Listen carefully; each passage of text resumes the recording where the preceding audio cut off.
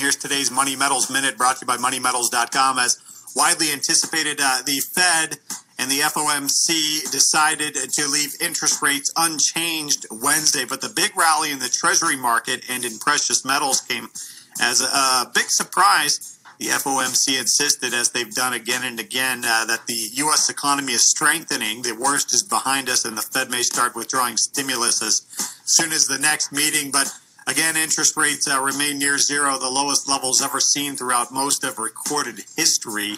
What made yesterday's reaction in the bond and metals market so interesting is investors may not be believing the Fed anymore when it says interest rates could soon go up.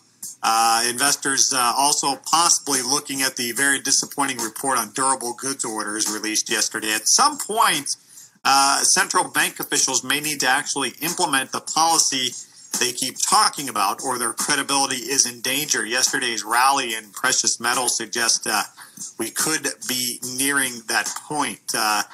Taking a look at the live prices at moneymetals.com.